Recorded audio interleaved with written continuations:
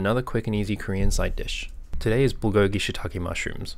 First, let's make the marinade. To a blender, I'm adding onion, ginger, garlic, soy sauce, sugar, sesame oil, and a dash of vinegar, then blending that together until smooth.